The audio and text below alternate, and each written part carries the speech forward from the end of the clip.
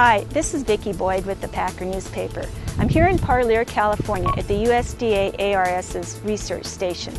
David Ramming, a grape breeder here, is leading a team that's working to develop new table grape varieties. David is responsible for most of the popular table grape varieties on the market right now. His most recent release is Autumn King. It has a large berry size. It's a white late-season variety that's just taking the industry by storm.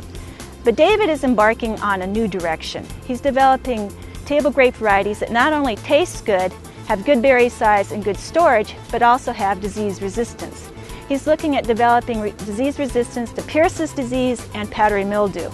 If he's successful, it means that growers will not have to spray for powdery mildew anymore. In the table grape and raisin grape breeding program, one of the things that we're doing is to develop powdery mildew resistance.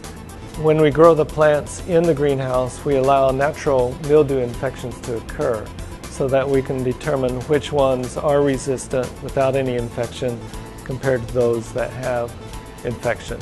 And of course, the ones that are infected will be discarded and thrown away. Breeding truly is a numbers game. Remember, like us on Facebook and visit us at www.thepacker.com.